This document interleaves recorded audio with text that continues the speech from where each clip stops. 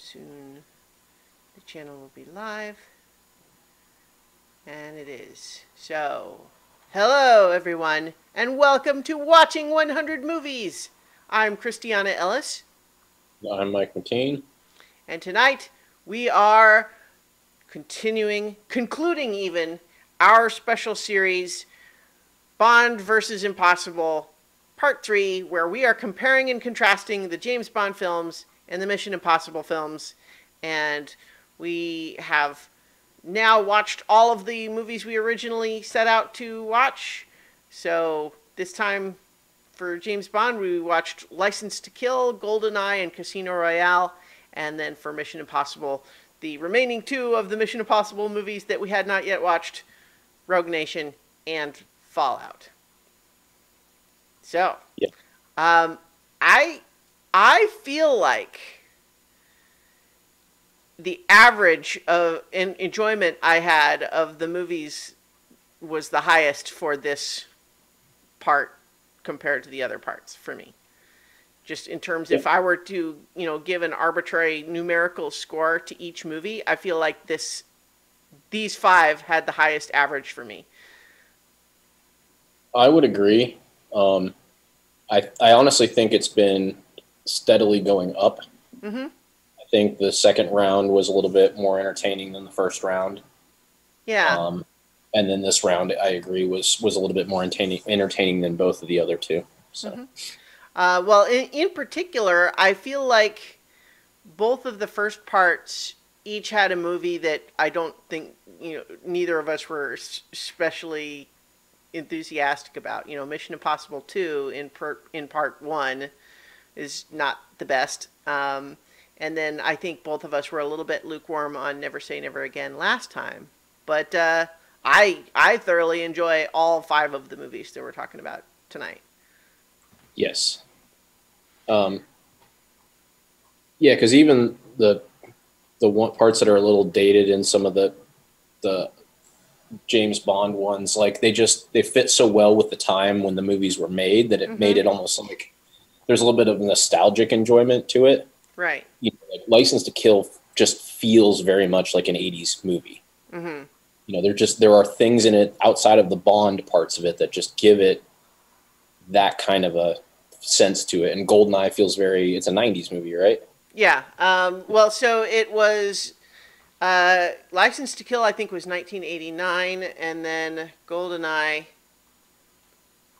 If I could type it right, I could look it up. 95, because there was a big gap because there was a whole bunch of legal problems in between Warner Brothers and I guess various other entities involved with the rights and everything. And so originally Timothy Dalton was going to be in more and not just have just two and this be his last one. But it took so long that he decided I read a couple of different accounts. One was that it just took so long that he just kind of got tired of waiting. And another one was like, well, it's been so long that we want you to sign on for like a bunch more, not just one or two more. And he's like, maybe not. Yeah, I mean, my understanding was there was sort of the part of the dispute was that he was enjoying doing it, but he wanted to be careful that it did not define his whole career, and finding like that sweet spot of how many they were willing to have him commit to versus how many he wanted to was just, they never could come to agreement with that. It's funny that you put it that way in terms of like defining his career, because one of the things that I was amused to realize as I watched this one is that even though I have seen and enjoyed Timothy Dalton in lots of things, I kept seeing him in this one and going, hey, it's the grocery store guy from Hot Fuzz. That role became so iconic in my brain that even though I've actually enjoyed him in things since then, that's still, I guess, the go-to reference for me when I think of Timothy Dalton. But yeah, in any case, though, so for me, James Bond did not define his career. Instead, it was a movie he did much later. But so we're already eager to get into stuff. But so let's try to maintain some semblance of our structure for these discussions, because otherwise we could just, we could freewheel it, and we'll probably do that at some point, but let's make an attempt. So shall we go ahead and start with the James Bond movies, you think, and talk about like what's similar about these three and then what's different? Yep. Okay. One of the things that I kept noticing each time is the iconic opening credits sequences and James Bond song. I feel like there is a lot more stylistic similarity of the three here compared to some of the other James Bond movies we've watched. Yeah. Lots of the silhouettes and all that. Although I guess Casino Royale, I don't think had the naked lady silhouettes. Or did I don't it? remember No, that. I think because it's all the cartoons and the bad guys who break into the card symbol Yeah. shapes. And so I don't, yeah, but both GoldenEye and License to Kill definitely had naked lady silhouettes. And in fact, not even all the way silhouetted in a couple of cases. Well, yeah, and that's what I was going to say is, with these movies, like one of the things that, that plays into, which I think is also one of my similarities, but also one of my differences, is that, like I was talking about earlier, these movies are so tied in with like the theme of the time. And like that was very much in the 80s and early 90s. Like that was right when, that was becoming something you could have in a mainstream movie, was a little bit more nudity and things like that. And they really leaned into that in the opening credits. It's also what makes one of the things that's very different about these movies is that all three of them feel stylistically completely different. And each one was, while License to Kill obviously was not Timothy Dalton's first one. I mean, it was early enough in his that it was still, because he only did two, right? Right, So, yeah. exactly. So, but the idea being, which I still think is comparatively with all of them, is that each one of these represents a pivot in the James Bond franchise. So stylistically, they end up being very different, even though the concept is the same in that they're trying to be different than what was before them. Right. But by token of that, they end up being different from each other. Well, I don't really remember very much about The Living Daylights, which was Timothy Dalton's first Bond movie. So, as you recall, is License to Kill a pivot from that, or do you just mean Timothy Dalton's brief sojourn as Bond in general? Yes, and it hasn't been a while, but I do think that this one tried to take the direction that they were moving with The Living Daylights. Like, I think he still had a few one-liners in that one, but they played so strange coming from him that they almost eliminated them from this movie. Yeah. He played it very, very serious, but it worked for what they were trying to do. And so that's the only thing I think was a little different, is that they were still trying to kind of have him do that. And then when they go, obviously, with Pierce Brosnan, they go fully back. Oh, yeah. Although, I have to say, I mean, I think, for my personal take on it, I think Brosnan sells the quippy one-liners better than any other Bond, personally. I think they feel the most natural coming from him, personally. But that's subjective, I suppose. But I think you're right, though, that it was kind of fascinating watching these three, because you really see the high tide and low tide of how much they're going for grounded realism versus cartoony silliness, right? Like you really see the ebb and flow of that tendency in these three movies. So I think that that's an interesting observation, I think, because on the one hand, you could call that a difference in the sense that they're stylistically different from one another, but that they all are pivots from what came before is, I think, a good observation. Yeah. Because it certainly wasn't like the tendency in these movies is not like a sine wave, right? If we want to say that GoldenEye is a very heightened, more silly or cartoony one, not as a critical, like, I'm not saying that as a criticism, but just as that's what it's going for. It's not like they got less that way over the Brosnan's tenure, right? And honestly, I think they got more. You Yeah, know, no, I agree. Right. the goofiness of the massive end set, all the things Mm-hmm. that are kind of we've always associated with Bond. Like these movies, I mean, this one has it obviously with the laser satellite array thing or whatever Mm-hmm. they're at the end that's underneath the lake and all that.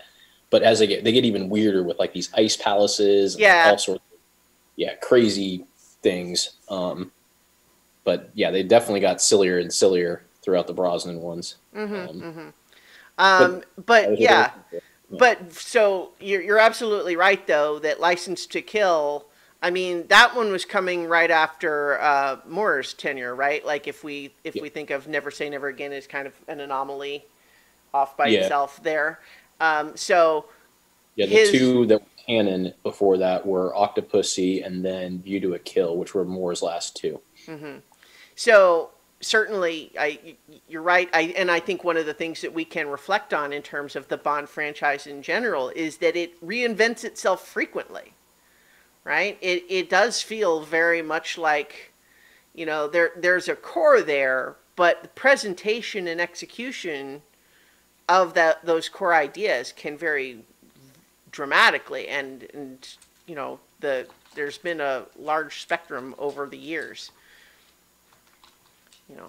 So I think that's a good point, even in terms of similarities, just in the sense that it's a frequent change. Yeah, that's interesting. I think the another thing that's I think common about all three of these is that it's a little bit like what you were saying about like one is really an 80s movie and one is really a 90s movie. I think that there is a conscious effort in all three of these to center Bond in what's going on at the time the movie's being made, as opposed to telling a more timeless story or one that's set in a past time, right? Like it's, in License to Kill, let's have James Bond dealing with what people care about today. And in GoldenEye, we have like, let's actually bring in a female M who calls Bond on his bullshit. And then we kind of have that same sort of thing in Casino Royale, because even though Brosnan's Bond started with that element, it kind of lost sight of any criticism of him in that way over his tenure. But then we get back to it a little bit in a less smarmy way with Casino Royale. But Yeah, and I was going to say, in addition to that, the villains are very much timely to that as well. Like drug cartels were obviously a very timely villain for the 80s, late 80s especially. And then the kind of restart of the Russian threat was very much, sort of, there was that lull post Cold War before like Russia became a superpower again. And this is kind of capitalizing right on the beginning of that. And then Casino Royale, obviously, he's an arms dealer, right? Yeah, he's an arms dealer, but it's almost less about even the weapons and more just like the money, right? Right, which is timely for kind of what arms dealers kind of became then. Like there was less of a, sort of that run and gun thing and more of a high net worth kind of industry, Yeah. that kind of post. Like this idea of someone who really is not a true believer in any particular cause. They're just literally in it for making lots of money, and they're amoral about it. Yes. Yeah. Which is one thing that we're going to talk about later for sure, which is that I feel like Casino Royale is the first Bond movie where it's really obvious that you're getting cross-pollination from the Mission Impossible movies by then. Right? I think that's the one where we start seeing the interconnected, right? Because it's obvious that the Mission Impossible movies have always had Bond influence in them, right? But I think Casino Royale is where we see a little bit of it going back the other way. Interesting. Yeah. Yeah. So, but we can talk more about that too. But yeah, like all three of these, maybe in part because they're establishing some, like even though it was Dalton's second one, he's still very new to it compared to Moore, who had done a whole bunch of them. And then Brosnan's first one, and then Craig's first one. It's very much the idea of we're introducing a new guy, but he's still supposed to be the same original guy. Although that's almost a difference with Casino Royale too, because I think is Casino Royale the first one to actually kind of try to do a time reset? It's the first one that I'm aware of. Yeah, where it's sort of because it basically one of the things is that's really interesting about that one is that it took a ton of influence from the first book. It just updated it to 2006. Mm-hmm. So it does use the parts where he becomes the 00 and he kind of gets promoted into that. So it's almost like an origin story, which was, again, speaking of movies of the time, the mid 2000s is kind of when reboots and origin stories kind of kicked off. So this is very timely in that sense too. But, to the short answer to your question, I don't remember another one that tries to reboot him back to the beginning like that. Mm-hmm. In fact, there's probably more often quips about the other guy, and almost insider referencing to the fact that like the same guy could continue to be 007. Like it's, it's almost like I don't say Jason Bourne. That's not exactly right, but it's kind of like that in that, it's sort of an alias that anybody takes, that whoever gets promoted to this role takes on this person's persona. Right. Whereas Casino Royale doesn't really treat it like that. It treats it like it's its own new story. Yeah, because I think that, that's a bit of a difference for Casino Royale, but it's a similarity in the sense that all three are kind of trying to establish this new person, even though, like, again, it was Dalton's second one still, but I think they had a lot of inertia to overcome, and in some ways, maybe License to Kill was a little bit more like he settled in a little bit more now, and so this is more his thing instead of being, like in transition. Yeah. So let's actually just briefly, in case it's been a while since anyone has seen them, we can kind of just maybe briefly recap the plot of each. Sure. Especially just because I know that, like, we had this problem last time. Some of them start to blur together a little bit. Like, wait, which action sequence was which in which one? But so in License to Kill, we have it's basically straight up revenge plot, right? Because we have Felix Leitner just gets married, and he's a new guy again, and so in Moore's era, didn't they had Felix be black, and then they changed it again? Am I right about that? Yes. Okay. I guess, I just, when I saw Felix in this one, and just coming from, like, the previous movies, I was like, wait a minute. I guess that was maybe not inherent to the character necessarily. But, so in any case, Felix has just gotten married, and we get a big cold open with a pretty awesome actual skydive of Bond as best man and Felix skydiving into his own wedding ceremony in Key West, which is pretty fun. But then they had interfered with the actions of a drug cartel, so they kill Felix's new wife and maim him, and now Bond wants revenge. And he has to go rogue in order to do it, because MI6 basically explicitly tells him, do not do that. You are not allowed to do that. And so I think it was interesting that that in that one, really what it is James Bond trying to assassinate someone out of personal revenge against the wishes of what his country wants. Well, and very much there's a, I guess we're not at that part yet about how they're similar to Mission Impossible, but you did bring up one earlier. But yeah, Yeah, well, I think we can mention The that we idea, did. though, that it's very Mission Impossible like, Hmm. that he is revoked of his license to kill, and he is no longer, he's basically operating rogue. Yeah, Which is obviously a key thing that happens frequently in Mission Impossible. yeah, yeah, pretty regularly. Yeah. Like even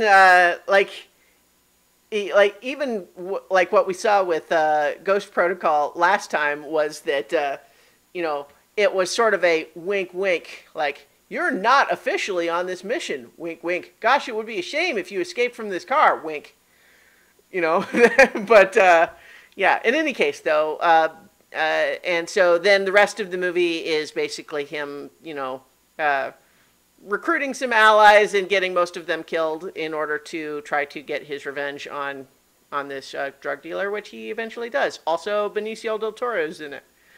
Is the little baby Benicio who gets thrown into a cocaine grinder. Yeah. That was actually another one of the things I was going to mention about that, but it being kind of a late '80s movie, is that the sort of flamboyant, pseudo gory deaths, that were kind of inherent into a lot of movies at that time. Yeah. So here's the thing, just as a brief personal history with James Bond, like License to Kill, I think is probably the first one I actually ever saw. But I also saw it when it was just a guy, right? And I didn't really have any sense of James Bond as like a legacy character. And so I think of as Pierce Brosnan as being like my first Bond, even though I definitely saw License to Kill first. But I totally remembered that guy getting blown up in the barometric pressure chamber, which science trivia, that totally would not happen. But But it was fun. yeah, I mean it's very silly, but it's funny because in a movie that's otherwise so grounded, it's like you could definitely kill someone with one of those chambers, but they would not literally have their face blow up like a balloon. Yeah, I mean, you have that. You have obviously what we just talked about, the cocaine grinder, and Hmm. then the shark attack. Yeah. Hmm.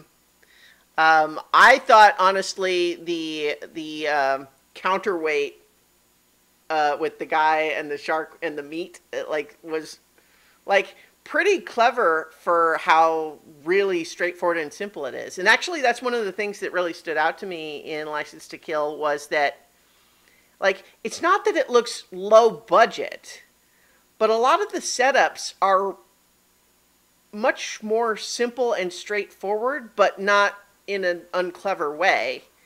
It's just that it's not quite so, pie in the sky Grandiose. concept, right? Grandiose, I was going to say. That's Yeah. yes, good word. Everything is much more straightforward, and yet all just works really well. So I actually looked up just to see if it was lower budget than the others, just because it's, and it's not really, but it just you don't see like a desire for huge big spectacle in terms of the special effects. Everything is kind of more grounded.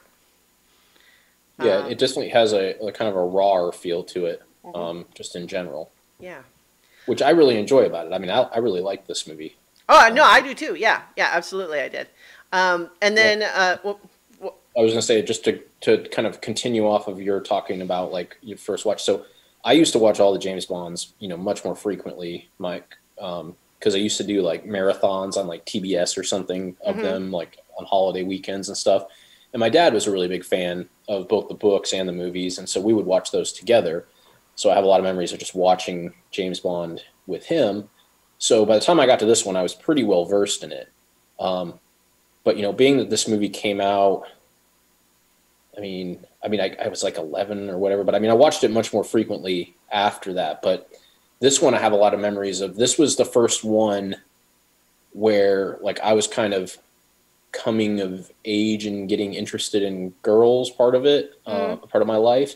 And so these Bond girls, while they are not um, as memorable in character as some of the other ones, these were two that really, like, I don't know, they just really interested me. And I think again it was just because of the timing of them being, because even with that time, if I went back and watched one from the '70s, like it looked like girls from the '70s. This was more of like girls that was around and like that kind of a thing. And so I don't know, for some reason these two have always been two of my favorites, even though they're not particularly interesting. But it's just a personal memory thing. Yeah. Pam Bouvier in particular, just as far as, we sometimes talk about glow ups, that sort of term, like not that she looked bad when he meets her with the, when she has the shoulder length hair and everything, but, he's pretty much determined, okay, I needed you to get out of a certain area because you had a plane, but now I think it's too dangerous for you, so I'm trying to get rid of you. But then she gives herself the makeover to be his executive assistant, and boy, when she shows up in that suit with the new short haircut, it's like, whoo. She looks pretty good. Yeah, she did. And and I like that they were very different. And that they both, well, again, and I don't want to take away from their characters by saying they're not some of the more memorable ones. They're not as cartoonishly memorable. Right, yeah, like no ridiculous puns in the name, as we will get to when we get back to Goldeneye. Yes, exactly. There's none of that.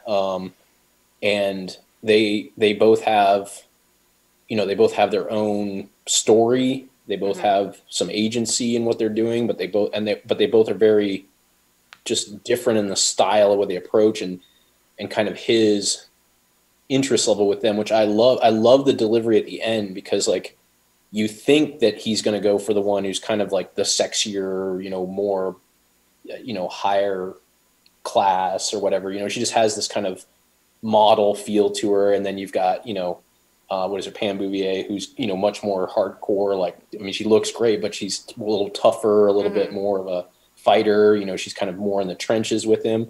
And when he ends up choosing her, which they don't really tip that until the end, when he's kind of got both of them there and he's like, oh, like you should meet the general and whatever. And then he runs off. Like, it's just funny. It's a great. Well, and he jumps off a waterfall into a pool to catch up with Pam. Yeah. Right? Like the whole thing was like, for a movie that didn't have a lot of silliness, like that little bit of silliness at the end, like with them, I thought was really fun. Yeah. I liked it a lot. Yeah.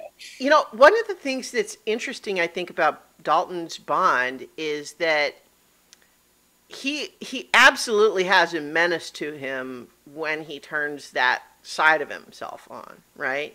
This is a revenge movie, so there's plenty of it where he is in badass mode. But I feel like when he shifts it to playful, it feels like this is not an acting criticism of Brosnan, but it feels more genuine, like there's a realness to the emotion. Whereas Brosnan's is a little bit glib. And I think that's on purpose. I don't think that's a failing in Brosnan's acting.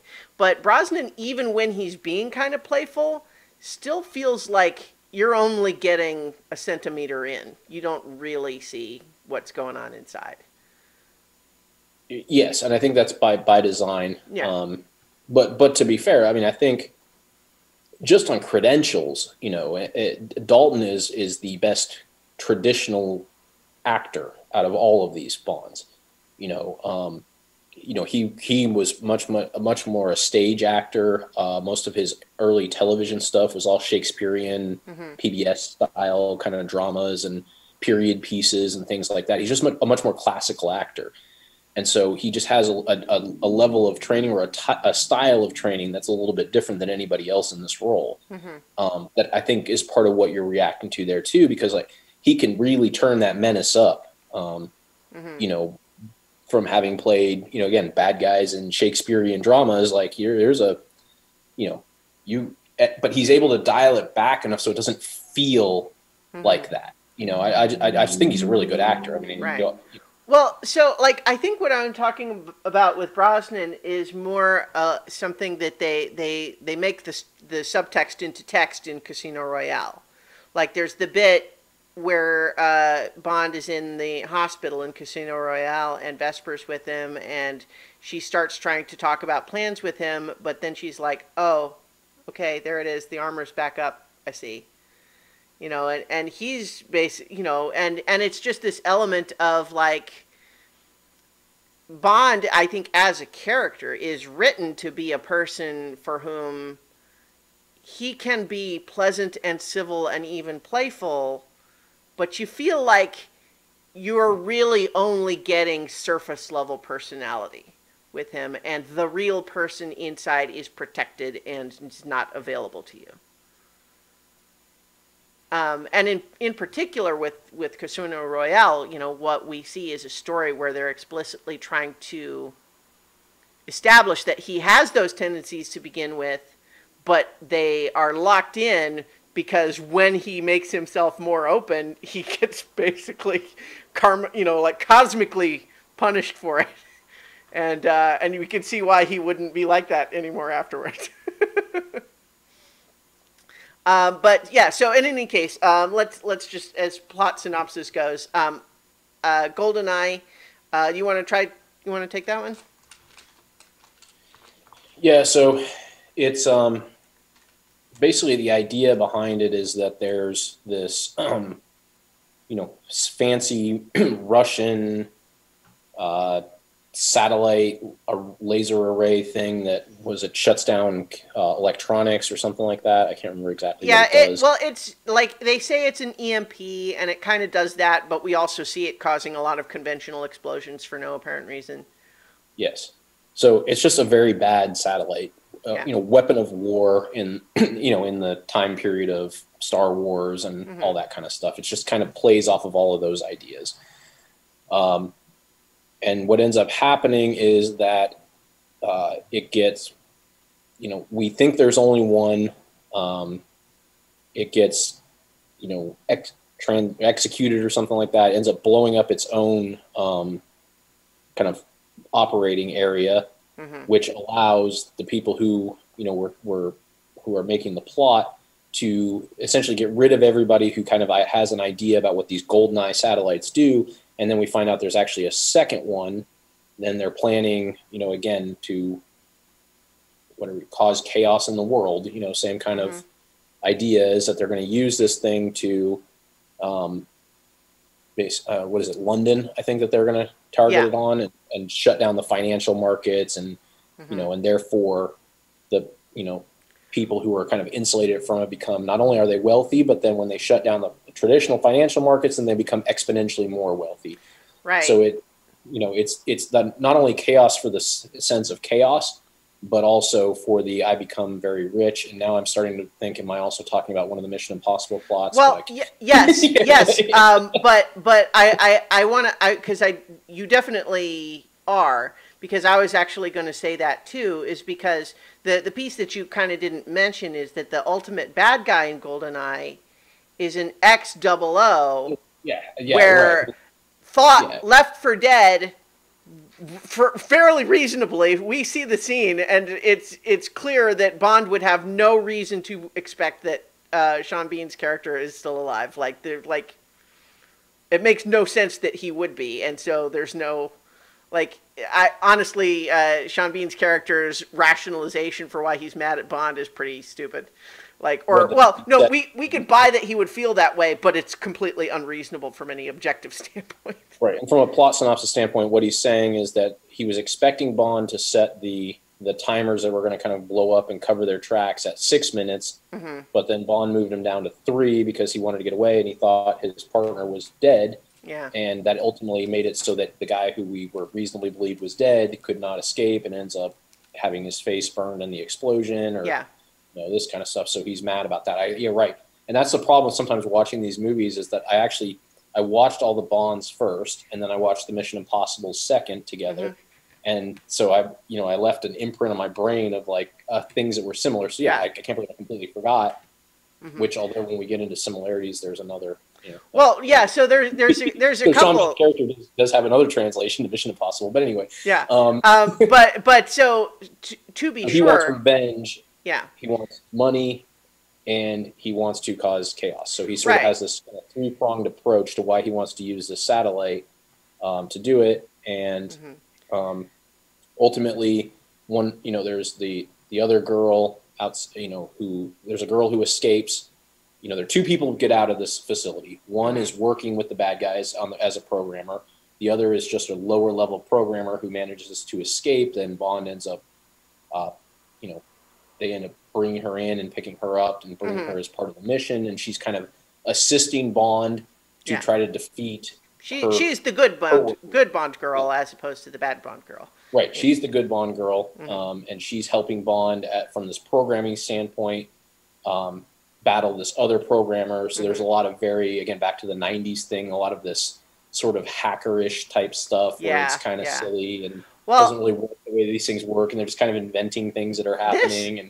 This movie borrows a lot of plot points from a lot of different movies in a way that I'm not even really being critical as much as I think it's silly to pretend it's not happening.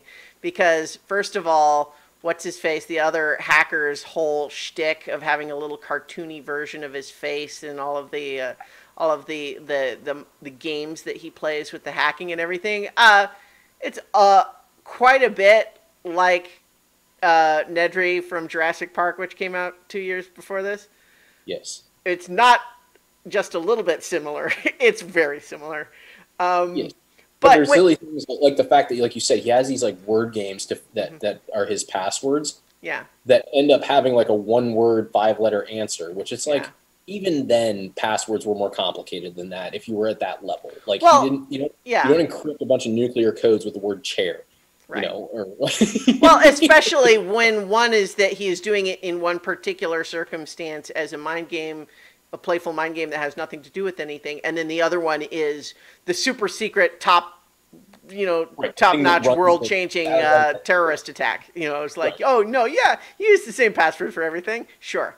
But in any case, that nobody knows exists as the same mind game password as other things. Yeah. But so we'll talk more about how Sean Bean's villain in this movie is actually extremely similar in a number of ways to the villain that spans the 2 Mission Impossible movies. Because, you know, although Solomon Lane doesn't have a personal connection to Ethan Hunt the way Sean Bean's character did with Bond, what they're doing is pretty similar. Yes. But in any case, the other thing that I was going to mention as being very similar in GoldenEye here is the whole thing of, sure, we're going to blow up all the financial records, but only right after we transfer a whole lot of money into our account. And so we're blowing up everything to erase the history of that. And so Bond's just saying, so you're nothing more than a petty thief. And I was just waiting for him to say, no, I'm an exceptional thief, just like in Die Hard, where it's the same thing. And it's like, okay. But he doesn't say that because Sean Bean is not Hans Gruber. No.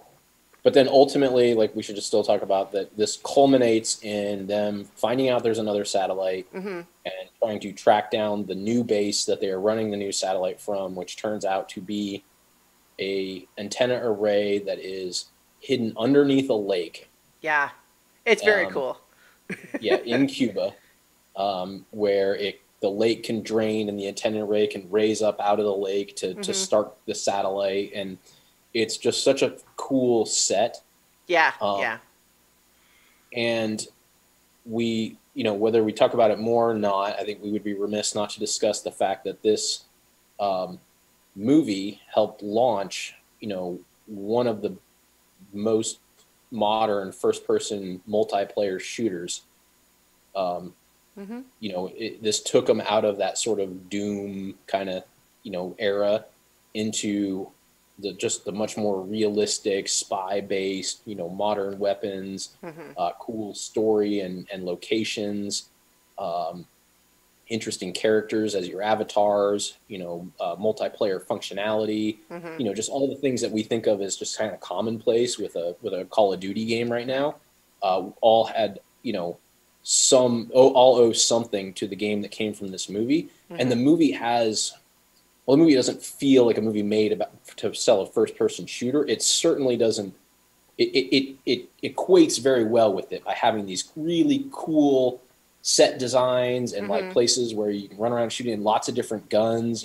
He's not only using his Walther PK. He's also picking up Uzis and AK-47s. Like he's finding guns the way that you do in a first-person shooter. You know, you pick up guns from your villain, and you have a new gun.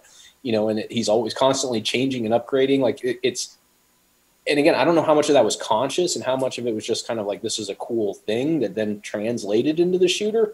But it is so inherent in this movie. Like you can't get away from it. Yeah, you know? Like, and there's so much to that because obviously Doom and Doom 2 were very popular before GoldenEye, but there was an element to which I think they were less accessible for the mainstream, maybe because of the content, like the subject matter, like just, you know, the gore and demon stuff and everything, that I think maybe there are some people who were not going to be into it for that reason. But then something about GoldenEye was just a little bit more like everyone could like that.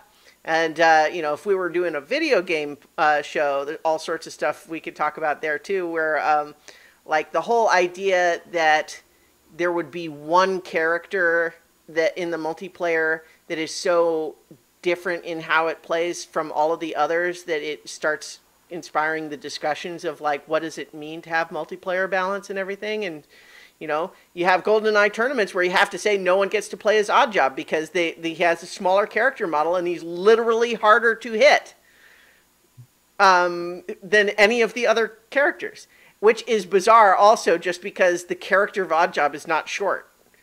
So why is the Oddjob model in that GoldenEye short? Well, you know, there's lore about that, but yeah, I'm glad you brought that up because I wasn't probably going to think to bring it up, but I think you're right that that was a kind of a lasting legacy. In fact, I think in some circles the game is probably more memorable than the movie even.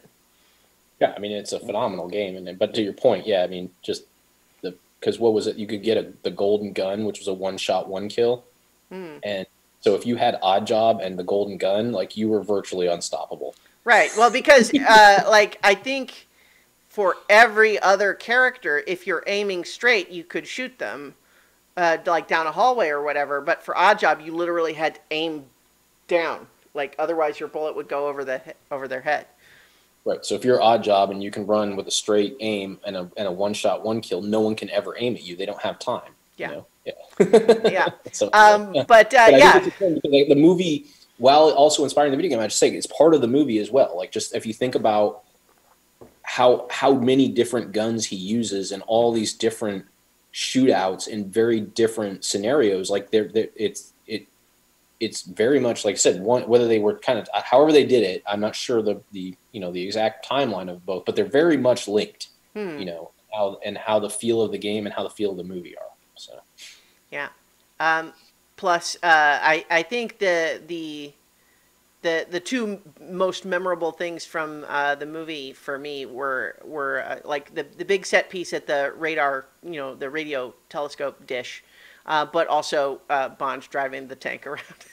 Yeah, I was going to say that was the last thing I was going to put in the plot is that there is a epic tank car chase. Yeah, well, and the part where he plows right through the statue's base, and so then he's riding around with this gigantic metal statue on top of the tank.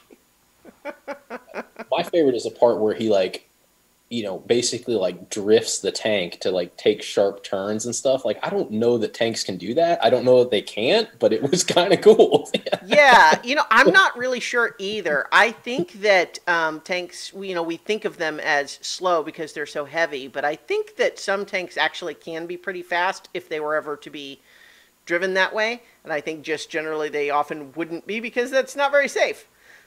Yeah, I just don't know with the tread thickness that they have, like whether they could actually drift. Yeah, I don't. Into it, but whatever. It was fun, so I don't really care. If oh yeah. But I'm not going to try. So yeah. But yeah, so that's a pretty good synopsis, I think, of GoldenEye, and so and then Casino Royale. We talked a little bit already about we've got this bad guy who's basically.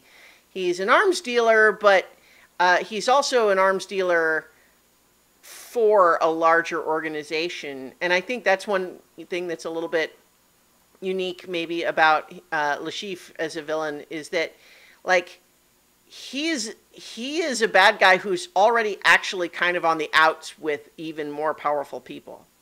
And so part of what makes him a threat in this movie is that he's desperate, because he's already kind of messed some stuff up, or rather, whether he messed it up or whether Bond messed it up for him is debatable, right?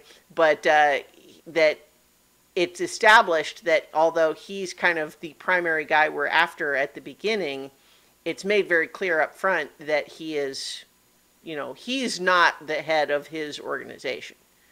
And he has other, equally or more powerful people that are kind of in the mix. But mostly what we're doing is we're trying to track him down. And, it's interesting because I was going to say it's relatively low stakes compared to some, but at the same time, it's doing a setup thing, which I think will be interesting when we start talking about the comparisons with the Mission Impossible movies, because I think there's an element of that there too. And I guess with with License to Kill, what are the overall stakes? It's mostly that we've got a really bad drug dealer guy who's dealing lots of drugs and making lots of money, and we're also mad at him because he killed Felix's wife, and so it's a more personal stakes. But then in GoldenEye, it's kind of okay, yeah, a lot of people are going to die, and who knows what kind of chaos would result from the GoldenEye thing. Whereas Casino Royale, it's again, well, we think that this guy is the link to more stuff that's going on, and there's a lot of money going on, but there's not really an imminent global threat exactly. Right. Yeah, I mean it's meant to be much more almost character driven. Mm-hmm. It's so much, and that's why the card tournament is such a key scene in this movie, because it's sort of indicative of what the whole movie is about. Mm-hmm. Is about this sort of gamesmanship between these characters, and how does each person's traits, kind of come to this, back and forth that they're doing, and and the cat and mouse. That's not really the right way to say it, but it's very game theory, and where I'm going to try this. Well, I mean, we got that central poker game as kind of the central motif, right? Is they're each trying to bluff each other. That game is not only just a central motif, but it's just sort of is what the whole movie is about. Mm-hmm. That is truly the climax, even though there is still an hour of movie after it and an hour of movie before it. It is what the movie's about. It's this interaction, this play with each other. Right. So essentially, we have Le Chiffre is trying to cause terrorist threats that will produce changes in the stock market so that he can make lots of money. And in particular, he's doing this partly as a promise to invest the money from other people and make them lots of money too by means of the same market manipulation, which again we've got some similarity to Solomon Lane again there, right? But Bond stops him from blowing up this big prototype airplane, and so the promised financial windfall that Le Chiffre had promised to some dangerous people doesn't go through because Bond stopped his plan. And so now he needs to win this money through a poker game. And then the whole goal here is to try to prevent him from getting the money that way, so that he will be so desperate that he will be willing to come in and become an asset for MI6. Right. But then it doesn't go that way because we've also got a number of, betrayals and complicated character things happening. Right, which is sort of, that's why I was trying to think of, I called it cat and mouse, and I knew that was wrong, but mm-hmm. It is so much like the game theory, and we have this great plan, but so does this person and this person and this mm-hmm. person, and they all have influence on whether or not our plan works, and and so this is poker game, Yeah, I'm so excited to get into where we're actually comparing the two franchises here, because they're like, I just feel like there's so many really obvious parallels in some of the movies that we're talking about this week. But without getting completely into that yet, what I'll say about Casino Royale that I really like is I really like Ava Green as Vesper. I think she's great. In rewatching the movie, I had forgotten she doesn't actually show up until an hour into the movie. But I think she's great. I think they do her first scene with him where she's psychoanalyzing, so they're kind of psychoanalyzing each other on the train car, is great from a character perspective, but it's also functional because it helps us to establish things about who this Bond is, right? For the audience, like, let's establish some of the things about his psychology that we can have just a character straight out say, because it makes sense in character for her to say that. And then he gets to do it back to her. So now we get to have just right out on the table all of these things about who these two characters are, but it works in a scene. It doesn't feel like exposition or character dump stuff. We can take that as one of the things that is different between the movies, because when in GoldenEye, when he is getting quote unquote psychoanalyzed, and when she's in the car and he decides to race Onatopp, around through that whole thing, and then at the end, she's yelling at him like terrified, and she tells him to stop, and then he just like says something clever, and now she wants to sleep with him. Like, he literally seduces the woman who. See, something that I hadn't really ever picked up on before this viewing is that one of the things that he says to her about, why she should evaluate him well is he has no problems with female authority. And of course, the reason that's relevant is we discover, a few scenes later, there's a new M played by Judi Dench now. And so that's, of course, why they would be evaluating him to see if he has problems with female authority, which he obviously does, despite his. But yeah, so I think we can. As clever and useful as the analysis that you're talking about. Yeah. So as a difference in the films. Well, but then again, I think it's almost a difference in who the Bond is, right? Because I think in both scenes do kind of tell us about the character, who the character is.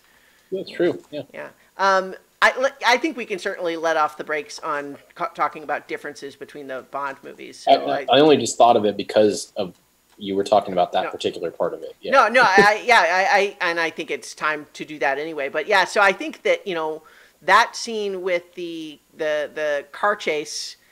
The car race, I guess, where he seduces the person trying to, evaluate him, really has to be paired with his first scene with Judi Dench, right? Where it's established, first of all, like our introduction to her is we have characters talking about her before she even shows up, implying like she's the witch of numbers. She only cares about what the numbers say and that sort of thing. And she's right behind me, isn't she? That sort of gag, right? But Judi Dench is awesome, so she just comes in and like, even though we kind of begin again, like I'm laughing just because Judi Dench's new M versus Alec Baldwin is new guy in Mission Impossible movies. There's just so many parallels in these movies. That part, let's get through the rest of the Bond stuff quickly, then, and we can just cover the rest in the. Yeah. So, we already talked about this a little bit in the idea of having each of these be a pivot, being a similarity, but like tonally, very different, right? License to Kill, very gritty and grounded, based on personal revenge. It's a dark story about the darker side of, like drugs and all of that sort of thing. And then GoldenEye is very heightened. It's all about super spies and high-tech weapons and big set pieces. And then Casino Royale, literally, I mean, it grounds it dramatically all the way by literally making Bond not even an established agent who's done tons of this stuff already. It makes him new. Although he's not brand new. Like we even see in that first, the foot chase scene that like he's not the greenest of the agents there. Like he has to tell his partner, "Stop touching your ear." But that one again makes it much more grounded, and even in terms of who Bond is, right? Because we have Timothy Dalton is the much more sort of like people talk. I've not read any of the books, but people talk about Timothy Dalton was trying to be a little bit more like Bond from the books, whereas by comparison, Brosnan very slick, very quippy. Nothing real, like, even when he gets, well, all three of them get beat up at various points in this one, but, like, he's, Brosnan, we talked last time about the idea of when and if James Bond ever seems to feel desperate or afraid. Of these three, Brosnan is certainly the one that's least likely to look desperate or afraid. Very in control of his emotions at all times. And like with License to Kill, right? Like he remains relatively like cool on the exterior, but of course the entire story is motivated by his desire for revenge. And it's not even for justice. It's literally like, no, you hurt my friend, so I'm going to kill you. And then in Casino Royale, we literally have the dumbest torture sequence ever. I love this movie. I think that sequence is very dumb. But where he is literally being tortured, and it's obviously very painful, but he uses the opportunity to make a borderline homophobic joke. Yeah. Let's just briefly talk about that scene. What is up with the chair with the seat cut out so he can like awkwardly swing a knot on the end of a rope up to hit him in the balls? Like, what? What is that? I love this movie. That scene is bizarre. It is a little off from the rest of the movie. Yeah. And I've never really looked it up, but I think I've always wondered if maybe that is a real thing and they just decided to use it. I don't know. I want to say that this is my first time watching this movie since I have become a huge fan of Mads Mikkelsen. And so I do want to say I really like him as Le Chiffre in this movie, and it is to his credit that scene works at all, because he's the one that has to sell that this is even remotely any kind of a thing. I don't even want to say a reasonable thing, but it's just like he's trying to explain is like some people get all overcomplicated and overthink their torture when it really all it takes is the simplest. And I'm like, what are you talking about? That's not what's happening here. and I think that a friend of mine I was talking about this with earlier was told me that he suspected that the whole thing was a setup for James Bond's line about no, you have to hit the other one so that the world will know that you died scratching my balls. And but again, having this whole thing about oh, you have to worry that if you try to hold out for too long, I'm going to destroy what makes you a man. And I feel like that has not aged super great. So that scene really is not, that's a clunker of a scene in an otherwise great movie, I think. But my point really in bringing it up was not to get into that so much as just the idea that we have James Bond there being tortured and still not only certainly does not seem at any imminent risk of actually giving up any information, but also making jokes even while he's in incredible pain. So apparently, I finally decided to look it up. Apparently, This is a real type of torture. Okay. Well, I mean, I believe that in the sense that human beings are complicated and have probably found all sorts of ways to torture over the years, and so I guess I buy that it is something that has happened. You know, it is the sort of thing that you certainly wouldn't need a lot of equipment for. But I don't know, I still don't like it. There's also apparently a lot of fans of this scene. All right. I'm not going to read. I mean, they just think it's they say it's the most gripping scene in the whole movie. This is why we love Daniel Craig and Mads Mikkelsen, because they, you know, blah, blah, blah. There's a lot of fans about it. You know what? I agree with you. Yeah. I mean, that's allowed. Like, people are allowed to like it. It's a subjective thing, but it's certainly, yeah. I feel like so much of the rest of the movie just really works, and then that scene just kind of feels very awkward. Like, I don't like. It's one thing to say, does that kind of torture like exist? Has it been done in the world? But also, does it feel like the kind of torture that Le Chiffre would do personally? Right. Like, it doesn't to me. But, whatever. I'm in agreement with you. You're not trying to sell me on it. Yeah. So I've always thought it was weird. But anyway. Mm-hmm. But in any case, so what we established, though, in that scene is that, Bond is right, at least in the sense that Le Chiffre dies, and it seems as though, victory, we actually get away, although I think astute moviegoers will be curious, wait a minute, we got a victory that James Bond didn't actually do? He got rescued? And there's still half an hour of movie left? Something's up. And sure enough, it turns out that Vesper actually steals the money from him and had a very complicated plan.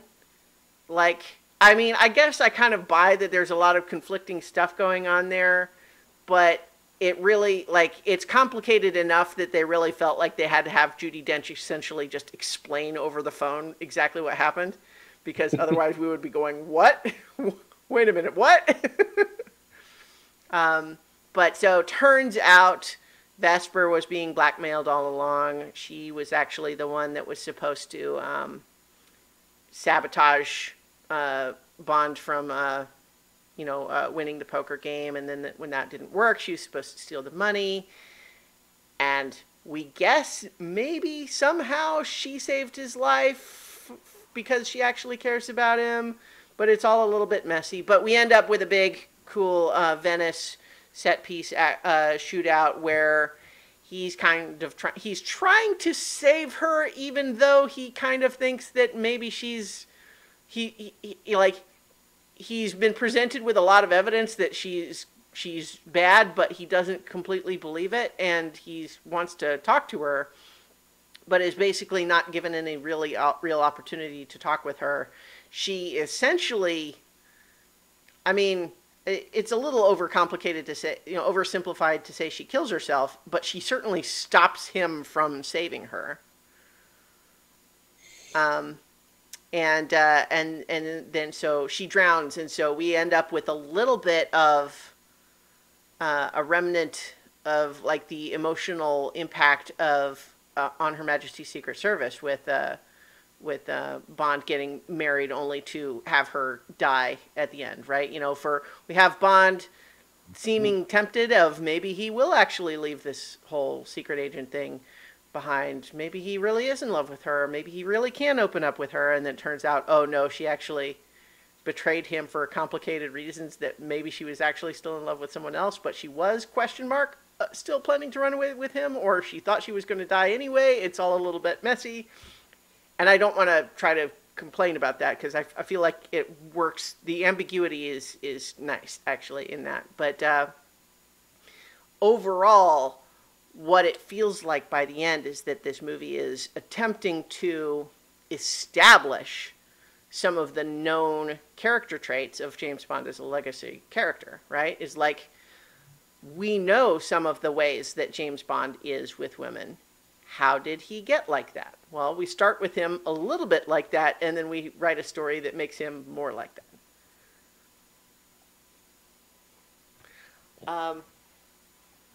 What other differences are there, or do we want to cover before we begin with the, get into the Mission Impossibles? Now, the only thing that I had that I meant to talk about on the similarities was that, particularly with License to Kill and GoldenEye, they very much have while done in different ways and very much in tune with the way the style of the movie, they have the elaborate, the bad guy could have just killed Bond, but decided to do it in a more elaborate way. Like, the drug dealers could have just shot him, but instead they put him on the cocaine belt to go into the grinder. Yeah. But that's a little bit more raw and real. And then you have the GoldenEye one where they strap him and the programmer into a helicopter and set the missiles of the helicopter to fire and shoot, go up into space, in the air, then come back and blow up the helicopter. Yeah, yeah. So these just elaborate, things are just so strange. Yeah, like with that one, it is very silly, but I feel like you can at least kind of say, well, you can justify that the idea was an attempt to make it look like they died in a helicopter accident, right? Yeah, but it leans in a little bit to the idea that there's a revenge piece to it. There's a couple of times where it references back to the whole idea of like, oh, you have 6 minutes, and he's like, well, that means we only have 3, later on, and like that whole thing, and like wanting him to be present instead of just shooting him, like wanting him to be present for his own demise thing. Yeah. Like there's a little bit of like trying to use that, but it's part of the Bond franchise, like this sort of elaborate. Yeah, and I guess the torture scene would even almost be part of like that, as opposed to just, killing him. Like he has to have this really elaborate torture, and so but that's very much a part of Bond movies, that these movies all shared. So anyway, that was kind of the last thing I had in my notes that I hadn't covered yet. So. One last little thing I want to mention about License to Kill that I occurred to me watching this viewing is how crazy it is that Bond starts a relatively small fire in this number established in the script, $32 million drug processing facility. And the guy who owns this facility says, we're not even going to bother trying to put out the fire while it's contained to one small area of one room in this massive facility. We're just going to leave it. And his money guy is standing there dumbfounded, like, what are you talking about? Okay, I guess. And then pretty soon the whole thing's on fire, and you're just sort of feeling like, one guy with a fire extinguisher could have handled that in 30 seconds. But okay. Anyway, I remember thinking that was very silly. It was. Yeah. But shut lines on okay. Just get something like, but I can hear you, so if you want to keep, I'll just be on the other side of the computer. Well, so let's go ahead and open up the Mission Impossible discussion. And so one of the things that's a similarity right off the bat with Mission Impossible Rogue Nation and Mission Impossible Fallout is these are the first 2 Mission Impossible movies that share a director with Christopher McQuarrie, who also wrote the script with Tom Cruise and Tom Cruise's executive producing. And so every previous Mission Impossible movie had a different director. We got De Palma, we got John Woo, we got J.J. Abrams, we got Brad Bird, but now back to back 2 by the same guy. And so in some respects, I feel like that's, whereas what we saw with, the James Bond movies this time is a lot of, over a longer period of time, of course, weaving back and forth with tone and presentation, whereas the Mission Impossible movies have almost been like converging, right, on this is what we do for Mission Impossible movies. And so tonally, and in terms of presentation and characterization, Rogue Nation and Fallout are more similar to each other than any other 2 of the Mission Impossible movies. Yes. and just as a matter of personal taste, I really like them. Yeah, me too. Um, Not that again, we've talked about the other Mission Impossible movies. There's ones that I really do like. I will say that Rogue Nation is probably my favorite.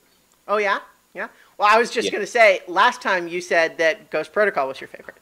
Yeah, now that I watched Rogue Nation, I remember that was actually probably my favorite. Yeah. Ghost Protocol is a second, and then I like Fallout, and we can get into this a little bit more. But I'll just say there is still a lot about Fallout that, yes, I get that there is obviously a central theme that goes through it.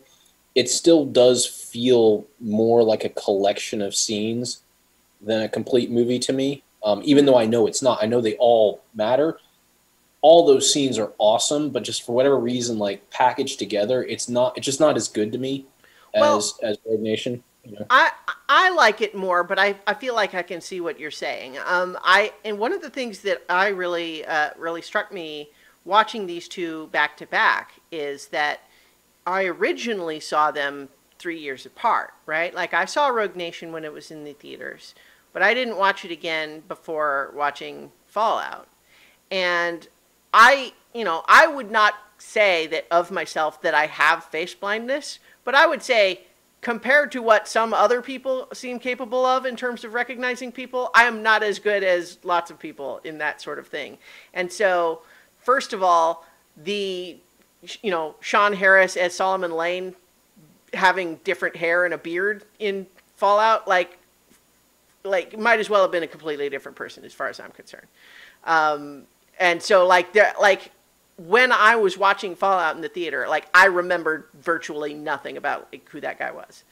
And, it had been 3 years. I hadn't thought very much about it. I remembered Ilsa, but had to be told, oh, yeah, that's who that is. Once they said, oh, that's Ilsa Faust, I was like, oh, right, yeah, okay, I remember her. Because I think she's great. I think she's a fantastic addition to the franchise in these two movies. Yes. But watching them back to back, it's much more obvious what the through lines are between the two movies. But between the two movies, there is supposed to have been time passing. It's supposed to be 2 years later in the story.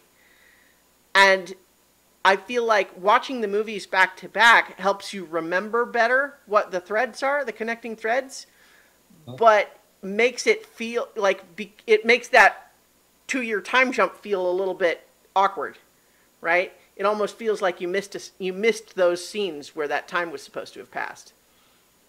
That's what I felt a little bit watching them back to back. I remembered, oh yeah, okay, this is exactly how those threads connect.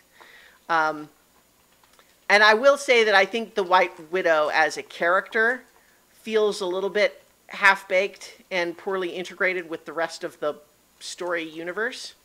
And I think that might be contributing to what you were feeling about the feeling like a collection of scenes. You know what I mean? Because everything that, it's one thing to say, okay, we have a mission involving her, but what exactly is her deal and who's she working with? I feel like there's maybe a few too many moving pieces in Fallout. I think that's definitely one of the parts. Yeah. I do think there's probably a little bit where it may be even a victim of its own success in the scenes, is that because there are so many, it's almost like 5 climaxes, because of how big these scenes are. Yeah. And they're all awesome, but the fact that the way that it just feels like you're in this super heightened scene, and then it's on to the next super heightened scene, and it's kind of I think in particular the helicopter chase leading into the big fist fight on the cliff, following Ethan in that last climax.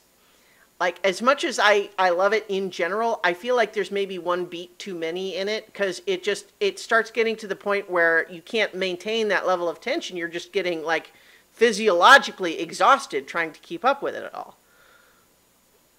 Yeah, but so much of the movie for me felt like that, Okay. With the breaking him out, and then into the whole thing of okay, now what do we do with him? Is it which one is him and who's going where and who's the good guys and who's the bad guys and who's a good guy but doing things that we don't like and all, like it's so ratcheted up at this high octane all the time. That's, I think, a little bit of what I was feeling too. Yeah, I tend to agree because first of all, I feel like I was saying, I think the White Widow, like nothing against the actress, but I just feel like the script doesn't really, like, what is her deal actually? She's originally, we think she is another sort of character, maybe a bit like Le Chiffre in the sense that she does arms dealers. She's a broker. She arranges buyers to meet sellers, and she's certainly involved with all these really dangerous people. But then later we discover, oh wait, no, actually she is working with the CIA. And do we like her or not? Because like there's a whole bit in the denouement where it's like, oh yeah, nope, we arranged for Solomon Lane to get turned over to the MI6, through a power broker, and it's her, and I'm like, are we supposed to be happy about that? I don't even remember what we think about her. Yeah, so I agree, and then I think also the sequence where I think up to where we discover, get confirmation that Henry Cavill, Agent Walker is John Lark. Up to like that point, I think that scene is really cool. But then it like, and we discover, and his boss Sloan is on the phone, and so now she knows. Except wait, she actually still doesn't trust anybody. So we're coming to you. And the power goes out, and there's a bunch of people like, I guess that's the CIA, but wait, some of them work for Walker, and there's just like there's a little bit too much going on there, I think. Yeah, you're definitely tapping into exactly what I was thinking, and each one of those things in isolation is an entertaining scene. It's just when you thread them all together, it feels like a bunch of scenes threaded together. And for example, I mean, like I said, I think the part where I really started to feel it was you have the escape scene or the breakout scene, which is really cool because it's like, but again, it's clouded by what does this White Widow have to kind of do with it? I guess it's because her brother is the one that has the plan. But we have this whole, here's the plan. And then Ethan has this sub plan to get away from the plan because, he doesn't want Solomon to be able to recognize him. But then ultimately he takes Solomon's hood off. Because I guess it's because he thought he was shot in the face. Well, right, yeah, he had to confirm. Well, and also, I mean, the concern there. Yeah, the idea is still that he went through all this trouble to only end up in the same place, and I get why they were doing that, but that feels like its whole thing. And then you go right into the scene you were talking about. Like it's not that much further down when it's like you find out that all these people have all these different sort of allegiances, but you're not really sure what they are. That's like maybe 10 minutes later, and it's just like whoa, like, and then you go into the Ethan running a lot. I think I joked about, which I love that though. I love that sequence. Yeah, but it's now a thing where we need to like that. Actually, we need to add that into Mission Impossible canon. Is that Ethan running at full speed with like the Olympic sprinter style with like the straight hands is like a thing that's part of the franchise now. There's always going to be a scene where he's sprinting at something. I mean, but this is not the first movie that happens, right? Like that's what I'm saying. Like we now need to add that because now that I've recognized that it happens in every one of the movies. Yeah. Like it has to be now part of what makes a Mission Impossible movie. Oh yeah, I agree completely. Yeah. Yeah, he definitely. There have been several movies that have entire set pieces that are clearly centered around let's have Ethan run a long way really fast. Yeah. That's like there's whole sequences that are clearly designed in order to showcase that. But I love the one in here too, but it's just one more thing where it's like it's such a heightened emotional tension that when these things just keep coming and coming and coming, and then you go to the helicopter scene and then the fist fight and then the bombs need to be defused, and like there's just so much that's happening that it just feels like a collection of awesome scenes. Even though they do have a perfectly legitimate through line for the most part. Like you said, there's some weird things here and there where you're like, well, I'm not sure. Yeah, I think it's true that when we like what we need in any action movie is we have the big exciting sequences, and then we need a little bit of a break, right? But I think it's true that in Fallout, most of the breaks still feel uncomfortable because we're not 100% sure what's going on. So we don't get as much of that release of tension as we might ideally like, and then once everything ramps up again, we don't actually feel, it doesn't entirely feel like a different sequence. Yeah, it's like a hard workout where you don't take enough rest between sets. Mm-hmm. You know, and so you end up more fatigued than you should because you never got to recover. Yeah. So I agree with all of that. I think that the things that I really like about it, though, for me, more than make up for those. But I definitely see what you're saying about those, and even agree. Well, and like I said, I think it's probably tied with one at as my third favorite. Mm-hmm. So Yeah. I kind of have it equal because one has just got kind of a special place. Yeah, yeah. I have a hard time ranking things like this. I tend to think more of like I like all of them.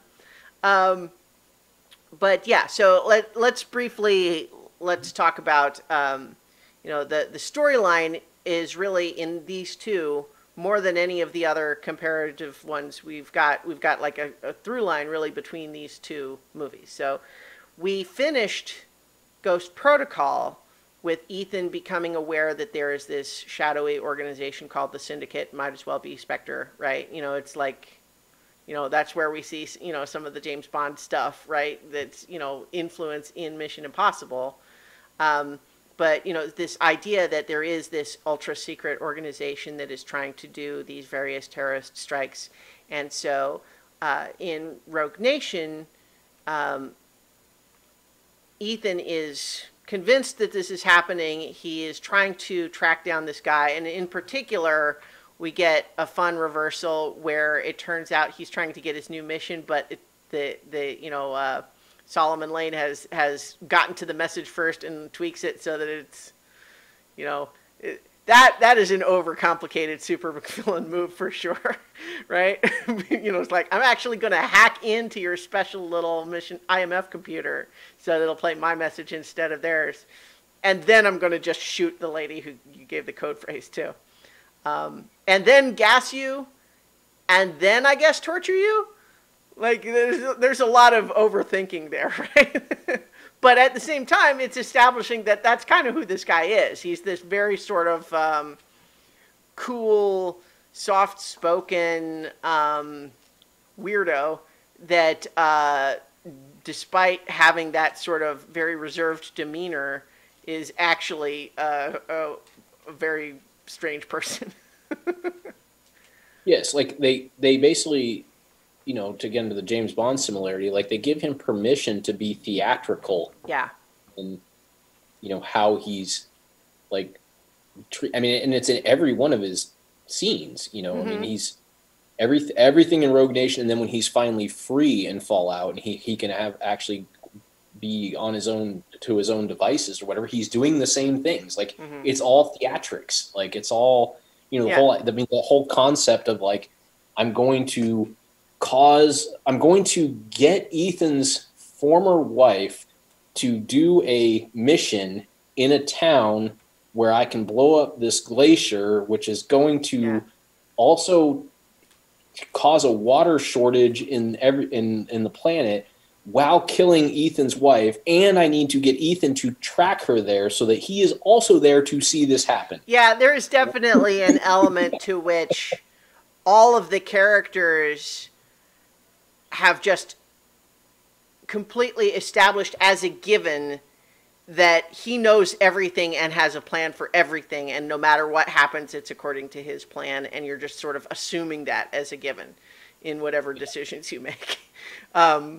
They do a great job of like making it feel like that's what his character is, he as well, because he can play that sort of weird guy. You're like, okay, I mean, I guess one of my favorite bits from him in Rogue Nation is where Ilsa has come to report to him after the opera house, and he basically explains that she is screwed up twice now, and she says, "Are you questioning my loyalty or my capability?" And he says, "Can't decide."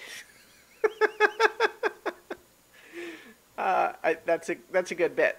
But then, of course, he does the classic supervillain move of shooting his own guy to show how tough and badass he is immediately afterwards. But yeah, like he is totally a Bond-style supervillain of a type that we really haven't had in any of the Mission Impossible movies so far, right? Like, you know, we talked a little bit about how Philip Seymour Hoffman's character in 3 was more of the no-name, you know, more of like a defined character villain, and some of the other Mission Impossible movies tended to have almost sort of a blank stand-in villain, right? You know, where it wasn't, or I guess that's, well, we talked a little bit about that, where it's the villain was not the interesting character. But in this case, you know, we have him as a through line, you know, like, so in Rogue Nation, it's all about Ethan knows this guy is out there trying to track him down, but the CIA has forced the IMF to be shuttered. Alec Baldwin plays a CIA guy who's leading this charge to say, nope, IMF, they're, you know, loose cannons. We don't like that. We're going to try to track them down and bring them in because they're causing devastation wherever they go, which, frankly, from the outside perspective, is an entirely reasonable position to take. And although it's a funny running gag with Jeremy Renner just refusing to answer any of the questions by saying, you know, I can't answer any questions without permission of the secretary, and you haven't appointed one, so fuck you, I guess, right? So that's a fun gag, but he also is not really helping the IMF's case when he says that stuff, right? You know, but in any case, that's happening. So it's this cat and mouse game. They're trying to track down Ethan. He's trying to prove that he's not after this, you know, phantom organization. They're real, and that he's trying to stop them. And eventually, he is sort of able to prove it in a you know, the mask scene we get in Rogue Nation is where it turns out he is posed as the head of the MI6 so that he can establish, oh no, Syndicate is actually super real, and British intelligence knows about it, and we can persuade Alec Baldwin to be on our side, and then we've got to try to, and then they capture Solomon Lane, was the big finish there. But then in Fallout, it's 2 years later, he's been captured, but his syndicate is still doing its thing without him. And in fact, has actually, you know, one of the things we establish about him is that he's not really a true believer, or is he? I think movie Fallout gets a little bit wishy-washy with that, because I think in Rogue Nation, they're kind of trying to say that it is really more about the money for him. But then in Fallout, it seems like maybe after being interrogated nonstop for 2 years, he believes it more, which, you know, frankly, you could imagine why that might be. And that part, I believe that transition, because you know, while it didn't really like say this other than the fact that he was being interrogated, but like he's now been stripped of all power and all money, and realizes like that he still has these desires. Like, I think, like, you could see why. It's almost like how they kind of call it, like they refer to the syndicate as like the bad IMF or the counter IMF. Like, it's almost like a counter monk experience. Yeah. You know, like he's basically turned into a monk, but from a very negative way. And so his enlightenment is that he really does just like chaos. And I think what it really becomes for him is that he just becomes obsessed with revenge against Ethan Hunt personally, right? And I actually really love the dynamic that you know, Walker, aka John Lark, is someone who is actually a true believer in this whole, you know, must bring about suffering in order to have peace thing. Right? Like, he really sincerely believes that, and is utterly exasperated with Solomon Lane, who he thinks of as like, you had this great idea to do all this cool stuff, and now you're making it more likely that our plan will fail because you are more obsessed with getting your revenge on Tom Cruise than on doing the part that I care about, to the point where we might not pull it off because of that, and I could just shoot him, but you say no. And him being exasperated during that. I kind of love that dynamic, actually. Yeah.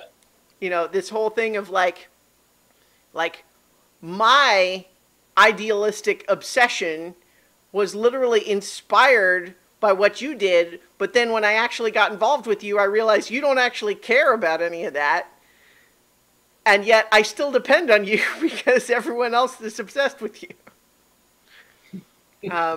I kind of like all of that. I think Henry Cavill as Walker is a fun secondary antagonist. You know, you could say, was he primary? He's probably, I guess they become co-antagonists, really, him and Solomon, right, by the end. Well, that's part of the complicated part of this movie, you know, is that there's just, there's multiple antagonists and sub-protagonists and, you know, and everybody, it's just, it's super complicated in that. But to your point, he is very good, and he's very entertaining in this. And, you know, what I think makes this movie work, like I said, I didn't want to bash it. I was just kind of telling you the things. I think it's fair. I think those are fair criticisms. It's overall a very good movie, very entertaining. But one of the things that works so well in this movie is that, you know, everybody is so committed to these characters that you believe even the nonsense. Like, to your point, like, you forgive the part where, like, he makes this order and, like, half of the guys, I guess, work for him and just shoot people in the dark, and you're not really sure, but like it makes, you're just like, okay, well, whatever, like, that's what he's that guy who could have that happen, you know, like I said, Solomon's like overly complicated reason to get everybody into this Himalayan town. Okay, yeah, that seems like what he would want to do. Yeah. You know? Okay. Yeah, well, and like we could even buy the idea that Walker has some of the CIA operatives working with him. Like, we can understand that story point, but just how it all plays out is really confusing, and we have kind of a lengthy gunfight against people we don't really know what their deal is. Yeah. And that I feel like goes on too long, when really the parts we care about is Walker stabs Alec Baldwin, and then, you know, he and Solomon get away, right? Like, that's the important part of that scene. You know, but but I think, you know, his introduction brings to mind Brandt from 4, right? You know, like, when he's brought in, he's kind of like, you know, he's more like a rival. We're not sure what's his storyline going to be. Is this going to be like with Brandt, where, like, you know, we stare each other down, we circle around each other for a little bit, but at some point we'll go through something tough together, and then we'll trust each other, and then we'll be buddies afterwards, right? Like, is that what's going to happen, or it goes the other way in this case, obviously? Right, and it actually works really well that Brandt isn't in this movie. Yeah. Because you have the suspension of disbelief that maybe he could be like that new version of Brandt. You know, like almost reintroduced via this character. Yeah, you know? it's interesting, actually, just because, you know, there was more of him than I remembered in Rogue Nation. I was going to say that, yeah. Because you had mentioned last time that he had a very small part, which he doesn't. He's not on the field team, so it does make it feel different. Yeah. Well, he's not in any of the action sequences, really. And I couldn't have argued that last time either until I rewatched this movie, and I was like, oh, I thought the same thing. I was like, man, he's a pretty central character to this movie. Well, I think what it comes down to is there's still an element to which he has, like, from a production standpoint, a much smaller role, because all of his scenes are just conversation scenes in rooms. Right? Yes. They don't have to do elaborate stunts with him. He's not in the big action sequences and that sort of thing. So, like, his time commitment to the production would have been much lower. Right?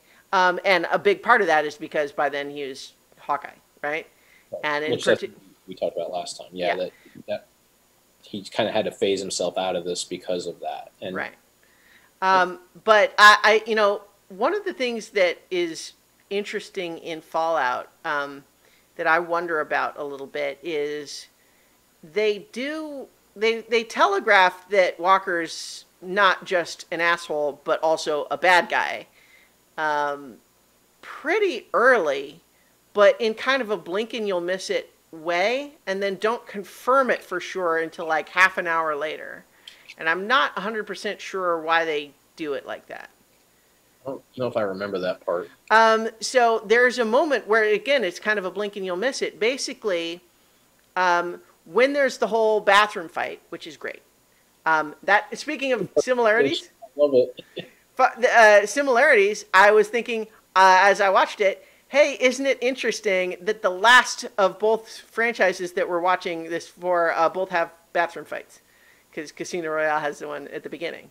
But in any case, so we have the bathroom fight, and the whole thing is like, okay, well, there's a cascading series of problems that cause that whole plan to go awry, right?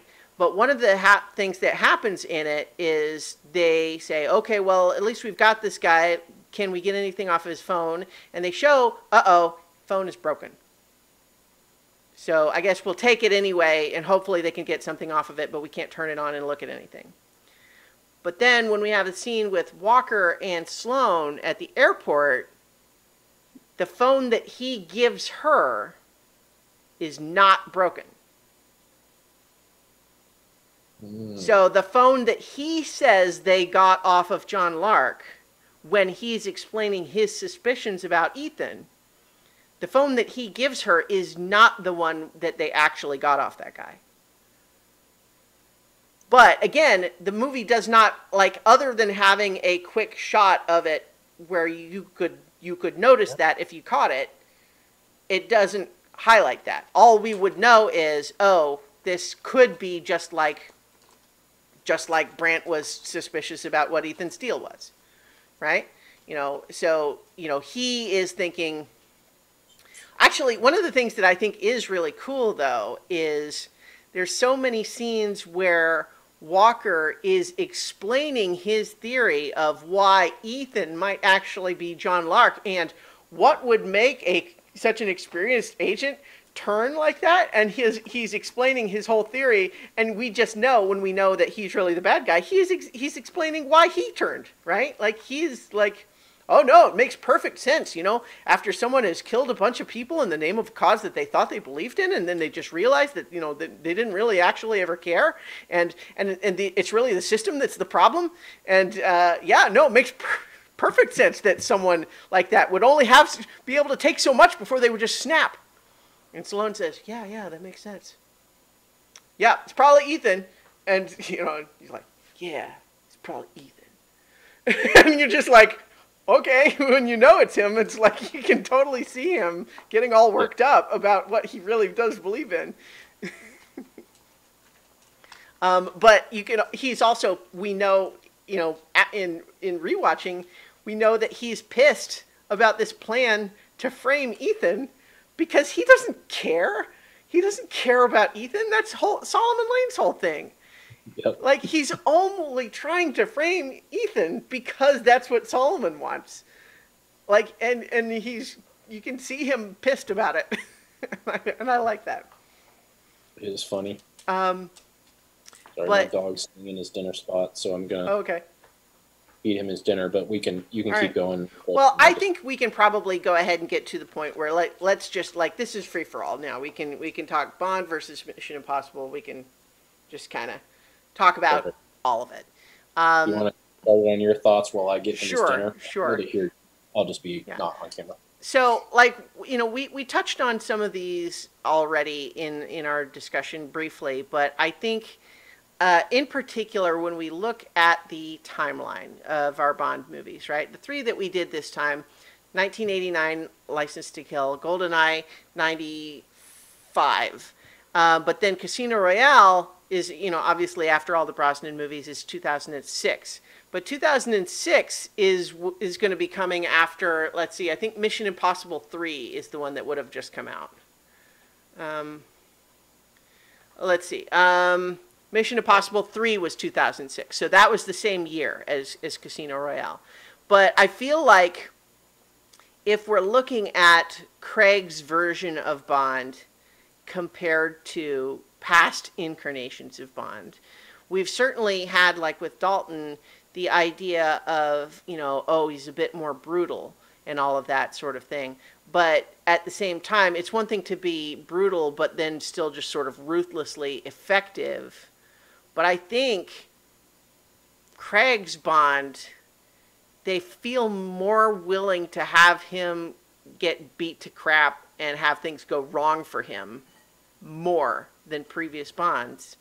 And I think that's maybe where you start seeing some of the influence from Mission Impossible feeding over a little bit. Yeah. Which is interesting, actually, though, just because Mission Impossible 2 would have been the one that came out before, and that's the one where Ethan is arguably most Bond-like out of the whole franchise. So maybe they both made that kind of transition at the same time due to the time. You know, maybe they independently came up with that idea of the hero being more vulnerable to those things, as opposed to truly crossing over, but both taking the same tactic with their protagonist. Right. Because certainly, you know, we talked a little bit about Craig, you know, even when he's getting tortured, he's making jokes, but we also have the sequence where he gets poisoned, right? And he handles that pretty well considering, but it's also true that, like, there's whole sequences there where he does not look good. And not only that, but he would have failed had not Vesper saved him, right? Like, you know, the little thing got disconnected and he was going to put it back in, but he didn't manage to quite get it. It's actually a little bit like Ethan getting saved by Ilsa in the underwater sequence of Rogue Nation, right? You know, it's like... Much fun. That's such a fun sequence. Yeah, yeah. You know, I had a friend who was complaining about, it's like, that's not where you store servers, and I'm like, the whole idea is that it's impossible to get to. Like, that's the concept of it. Like, it's like, you know, it's not about being just a heat sink or something. But in any event, yeah, I like that sequence. But like in terms of similarities, you know, like we have Vesper in Casino Royale, where she is very capable in her own way. She doesn't do quite the same things that Bond does, but she is very capable in her own way, and that she is complicated in terms of her motivations and our feelings about her. We mostly like her, but it's a little bit unclear what she's up to, especially by the end.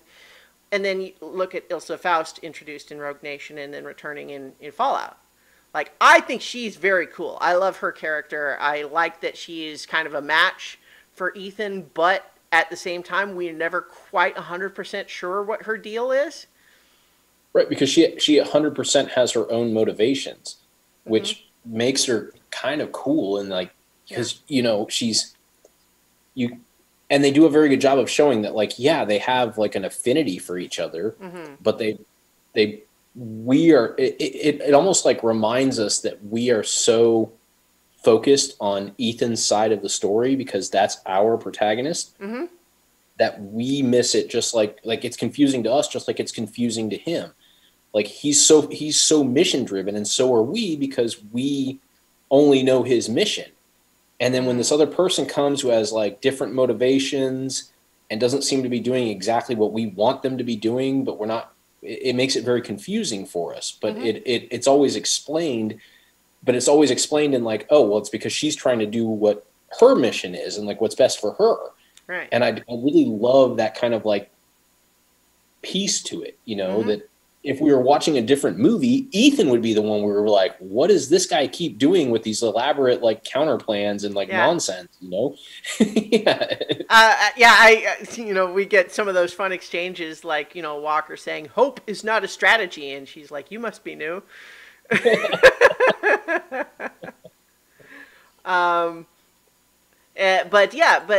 then of course, like we get that amazing, you know, the showdown during the action sequence, and then later the calmer conversation in Fallout, where what it comes down to is neither of them are doing like a bad thing, but the problem is their governments, their respective governments, have opposing motivations that again are not like, neither of them is exactly bad. I mean, I think we would be inclined to be more on the U.S.'s side in this of saying, well, we're going to try to find out the truth about what this guy's doing, whatever it is. With the MI6 actually saying, no, he's embarrassing because he's kind of a failed experiment from our side, and we don't want anyone else to know that. So, like, that's less altruistic for sure. But at the same time, from Ilsa's perspective, we can understand why, like, she's feeling like I don't even like that they want me to do that, but it's the only choice I have. It's one, it's one thing that I think the movie goes back on. It's a little bit wishy-washy about the idea of, like, she's like, oh, well, I would be on the run. I could never really be free. But she had also basically tried to claim that Ethan should have gone with her at the end of Rogue Nation. Which, like, I believe it, but it's a little bit like, could she really have been free? You know what? Honestly, it's not important. Like that sort of thing is not the key of what we like about her character. The key is that she feels like a real match for Ethan. That by circumstance occasionally finds herself at cross purposes with him. And so, like, do we trust her? What's she doing? What's she up to? That sort of thing. So, like, just the fact that, like, she shows up out of nowhere, apparently, in the middle of their op trying to get John Lark, and it's like, okay, saves his life, but also renders his original plan completely unusable. And also basically telling him, you don't know what you're in for here. You need to leave right now. And he's like, I can't do that. So they're both kind of suddenly in a position of, we're both kind of trying to make our original plan work, even though we sort of both mutually know that neither of those is actually possible anymore. So I guess we'll see what happens. But yeah, like, I think she's very cool, but I think that we can see some similarity just tonally, I think, in the relationship between Ethan and Ilsa compared to Bond and Vesper in Casino Royale. We talked already a little bit about the idea that Solomon Lane as this bad guy who is, initially just about doing all sorts of, like, terrorism, money deals in order to reap financial windfalls and kind of cloaking it all in some sort of a higher ideology, and then becoming obsessed with revenge against the hero. Like, that's GoldenEye and Casino Royale, and then also Solomon Lane in Rogue Nation and Fallout, right? Like, very similar. I think that's kind of cool. Or, I mean, it's an interesting similarity there. I think what that kind of maybe comes to a little bit is there is, I think, a problem for some of these kinds of movies of a greater awareness that it's maybe not great. There's not as many sort of nations that you can sort of just decide that are the bad guys in these sorts of movies anymore. It's like, during the Cold War, it was fine for all sorts of movies to just say, no, the Russians are the bad guys, period. That's fine. You can have them be the bad guys all you want. They can do all the bad things. And if you're making a World War II movie, obviously you've got the Nazis. But, like, today, it's a lot harder to try to have any specific nation be the bad guys. So what you have to kind of do is try to conjure up some sort of a non-nationalized threat. And so I think that you see that happening in kind of both of these franchises. Because, it's not in Casino Royale, but obviously Craig's Bond movies have progressed to reintroducing Spectre as this same kind of, it's the Syndicate, or it's, whatever, any other super non-nationalized secret supervillain organization, right? In any of these kinds of movies. Yep. I mean, like Spectre in the original Bonds. Yeah. You know? But so I don't know if I felt like I was trying to circle to some larger point, but it kind of ran out of steam there. I feel like that was a really astute point. Is that these movies? I think you use the word like a convergence, primarily referring to the Mission Impossible movies, in that they were kind of converging onto a style. Mm-hmm. But the reality, I think, is that both of these franchises are converging, and that's why we start to see a lot more similarities. And probably a lot of what sparked us even doing this, because at the beginning, we could find some similarities between Mission Impossible and James Bond. I mean, they were both spy movies; they had some things in common. But the early Mission Impossibles versus the early James Bonds, partly because they're separated by decades, they don't have as many. But now as the movies are coming into where they're being made at the same time, they're converging on how their themes come, because that's how you make movies now. And I think that point is very salient. That and I don't know that this was the last one, but I feel like True Lies might have been the last movie that really was I think it was criticized very broadly for utilizing, Islam as like the bad guys, and at that time, like, you could see why it would be going that way, and because that's where the 9/11 attacks came from, and that's where this are. But the fact to paint, people started to realize, like, you shouldn't paint an entire people as just terrorists. Because of this one thing or a couple of incidences, when it's one of the largest religions in the world, and most of them are not doing these things. And now that just the way that media is shared and co-opted, it's just not okay to do that anymore, because it paints too broad a brush. Right. And I feel like that was kind of like the last movie that was really able to do that. And then you see, in the mid 2000s, you start to see this convergence onto these more, I don't even know how to describe it. You describe it the best. So where it's these, it's non-nationalist, non-religious bad guys. Like, how do you create that? And having to be creative in how you create who is the villain. It's probably part of why super movie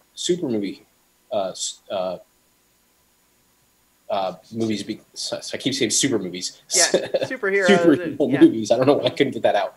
Superhero movies have became so popular is because those bad guys work like that. They don't tie to any particular nation or people and paint that broad brush, and that's why we're seeing a lot of that. And so the creativity that they're doing to get to that level of villain is interesting. And both these movies, like you said, I think the convergence is there, as well as, just within the Mission Impossible.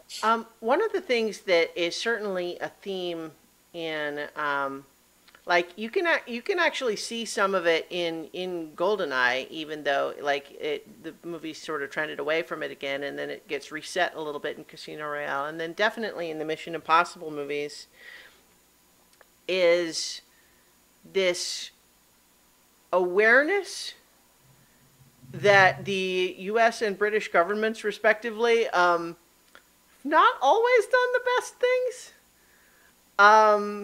and a sort of a raising of the question of, like, it's one thing for, like, in a lot of Bond's history, for Queen and Country, it's a patriotic thing. You're doing this for the good old UK, and you could have lots of movies where that would have been true for the U.S. too, right?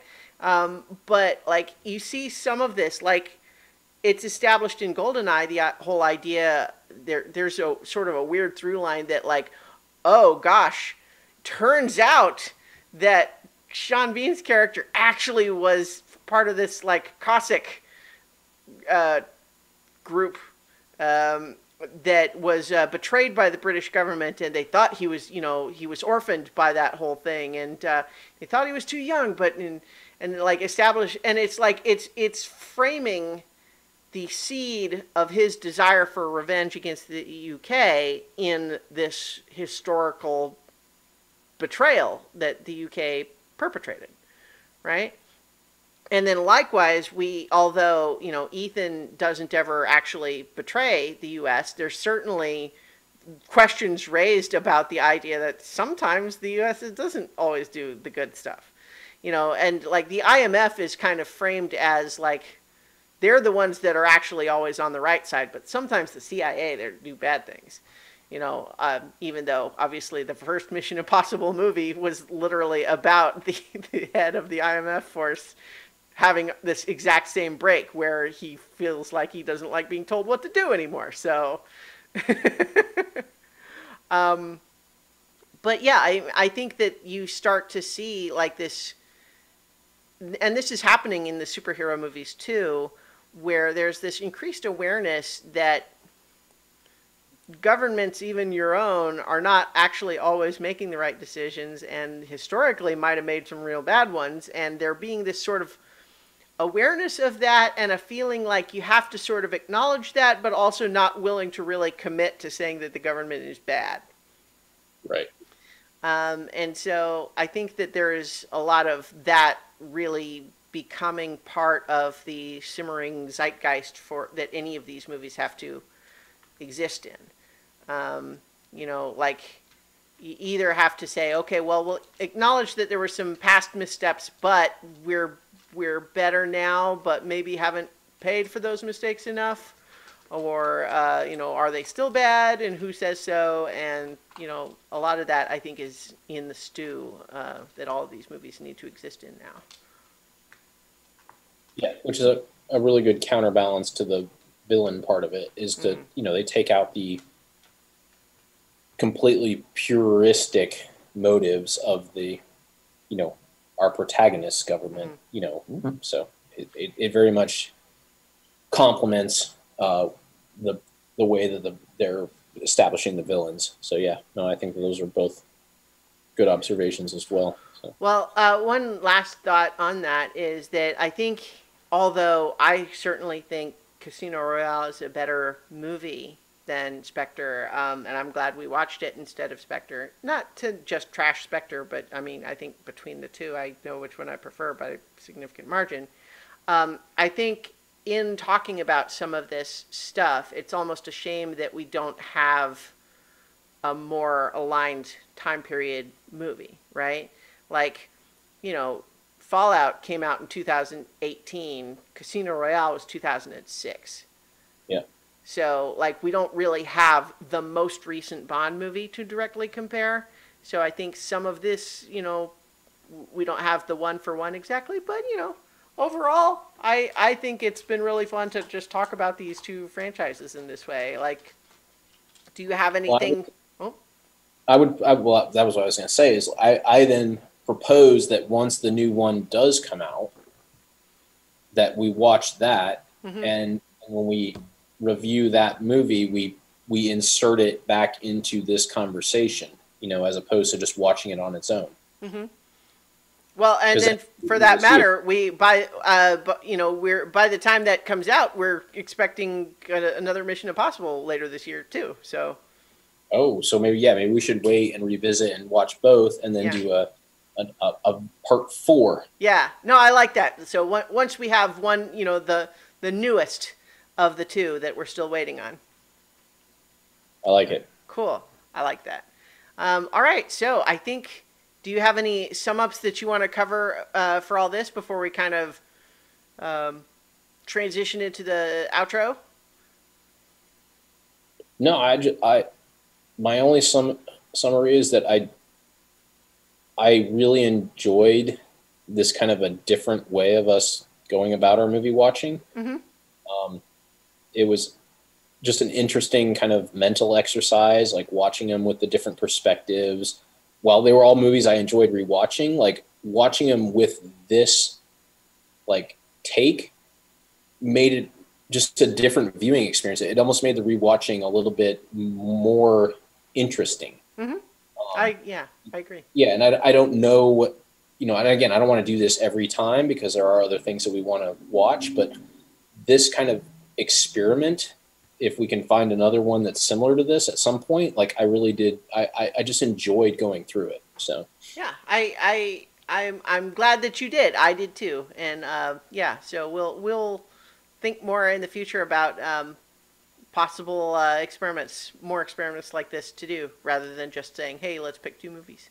Although Yeah. we'll do that sometimes too. But I think for our next episode, there's a whole new slate of Oscar nominations to talk about.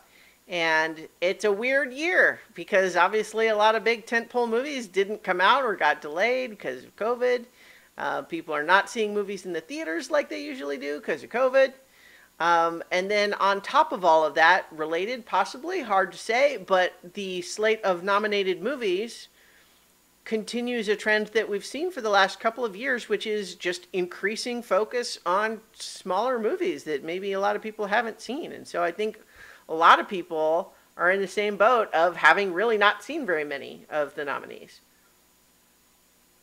Yeah, so this will be really interesting, but it also means that a lot of the nominees are very accessible Mm-hmm. because a lot of them never went to the theater. A lot of them are available to stream. Um, so there's more of an opportunity to see a lot of the movies than maybe there was in the past without having to always commit to going to the theater or Mm-hmm. finding a theater. Like especially a lot of those movies that were in that transition phase, like during the Oscars, where Yeah, they had been a theatrical release, but they weren't quite on video yet. Those right. were Yeah, very tough to find, you know. right. So there's some excitement about that and the accessibility of the movies. But yeah, it's just going to be an interesting year Mm-hmm. to go through that. So Yeah. All right. So I think our next episode will be talking about that. But in the meantime, thank you to everyone, whether you're watching us on video or listening to the podcast version. Thank you. And we'll be back to talk more about the Oscars soon. So in the meantime, watch good movies, maybe some of the Oscar nominated ones. I agree.